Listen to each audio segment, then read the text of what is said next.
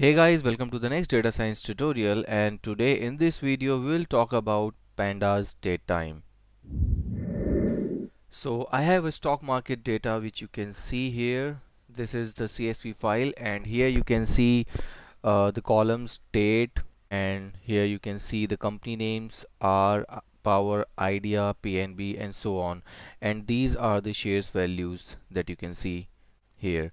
So this is the file that I have, and what I'll do first, I'll read this file. For that I have used here pandas as pd, and then to read the csv file, you are already aware we use pd.read_csv, and this is the file name.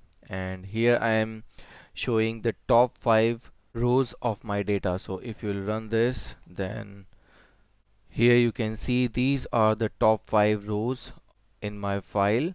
So it is showing me the data of the top 5 rows. And here if you see the column, this date column, then this is not in a date time format. So if you'll see the format of this data, you can check by using this type df.date at 0 index, and here it is showing it is a string. So this is not in a date time format. So for changing this in a date time format, what we will do, we will use parse date. So here I have used parse dates, and I am applying this method on date column. So this will change the format of this date column. And now if you run this, and here you can check the type. This time it is now showing me in timestamps.timestamp. So in this way you can use the parse dates to change the format of this date column. And you can also set this date column as an index. So for that we will use this index call equals to date. It will change the index. So now my date column is the index column. So in this way you can use this parse method, or if you want to change the indexing of your data, then you can use this index column. And if you want to check the index, then you can use df.index, and here you can see the index of your data. So it is showing me this is the date which is at the top. Here you can see the top 5 values, and this is the date which is there at the bottom in my data. So this is giving me the indexing of my data. And if you want to see the values of a particular date, then you can use df, and this is the date of which I want to see the values. And if you run this, then here you can see at this date these are the values of my data. So in this way you can also see the values of the particular date. And if you want to see the values of any particular month, then you can use in this way. So this is the year and this is the month, and I want to see the values of this particular month. It's January 2017, and if you run this, then here you can see the values of this particular month.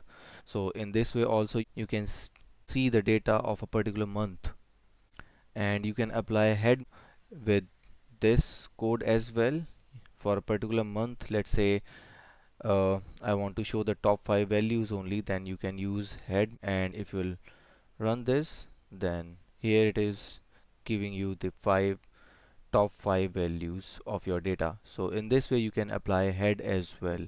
And let's say you want to calculate the average value of any particular bank in a particular month, then for that we will use mean method. So let's say you want to calculate the average value in June 2017 for this PNB bank, then this is how we will write the code. So I'll use mean method, and if you run this, then here you can see this is the average value in this particular month for this. So in this way you can find out the average values. And you can also fetch the data by using date range. Then for that you have to write your code in this way, df, and this is the date range. Here you can see 8th January 2017, and it will go 3rd January 2017. So if you run this, then here you can see from 8th to 3rd. So these are the values available in my data. So in this way also you can use the date range method to fetch out the data. And now I'll show you how we can use resampling in Pandas. So for that, let's say you want to apply this resample method on this SDFC column. So here I have used M. This is for monthly.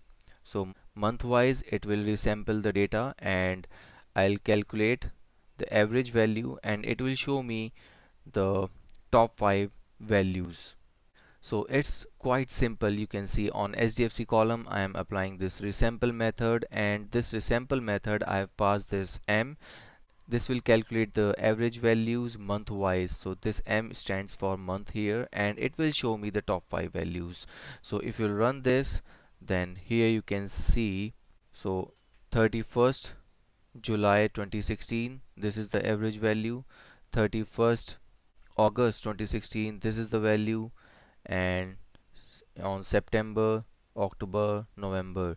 So this is calculating the average value month wise here. So this resample method works in this way.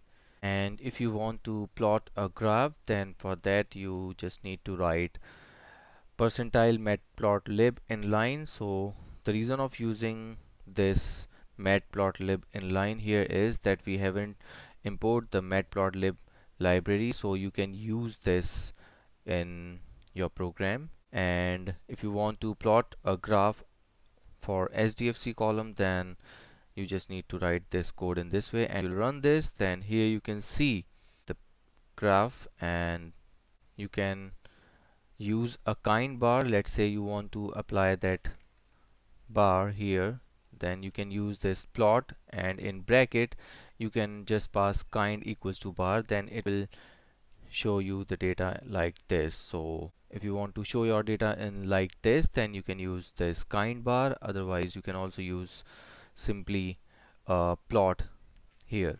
So in this way you can use the plot method. So this is all about how you can use the datetime in Pandas. Thank you so much for watching the video. Have a good day.